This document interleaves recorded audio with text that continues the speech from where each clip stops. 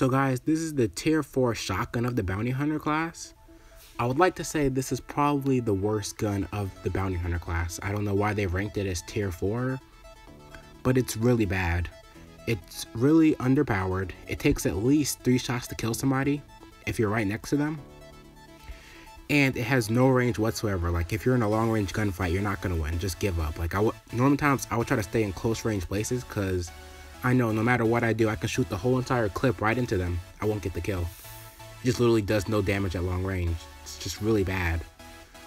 Even at close range, it still sucks. Takes 3 kills to kill somebody no matter how close you are to them. I guess they're trying to make it seem, I don't know, not overpowered like the rapid fire shotgun was in MC4, but it's not. And I was really hoping that MC5 would make a rapid fire shotgun. And when I found that they did in this new update, I was so happy about it, except the price point, but I was still really happy about it. And when I started using this thing, it just really sucks. It's really the worst gun of the bounty hunter class. It's just a really bad gun. I suggest you would probably never want this gun. It's not good at all.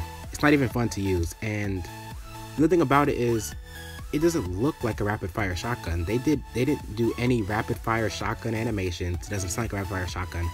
It sounds like a Eufia. I think they're just really lazy with it and they decided to just call it a make it shoot like a rapid fire shotgun, but not add any animations or any sounds. That's probably one of the worst things about it. So overall, it's just a really bad gun, except you can get easy headshots and it's rapid fire. That's all I have to say about this gun. Please leave a like, and if you really care, subscribe. Peace, guys.